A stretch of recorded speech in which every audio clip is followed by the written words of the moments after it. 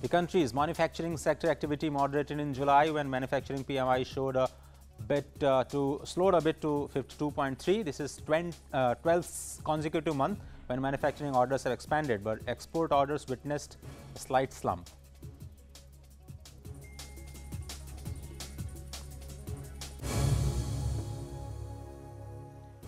Signaling a quantum leap in mobile technology, the Telecom Regulatory Authority of India on Wednesday gave its recommendations for the auction of 8 bands, including the 5th generation 5G ultra-high-speed telephony.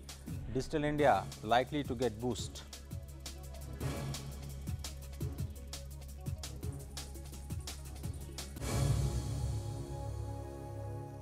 And the Cabinet on Wednesday approved GST laws amendments, which include hiking threshold limits for availing composition scheme for dealers to 1.5 crore rupees, among other things. Corresponding laws to be placed in the ongoing monsoon session of the Parliament.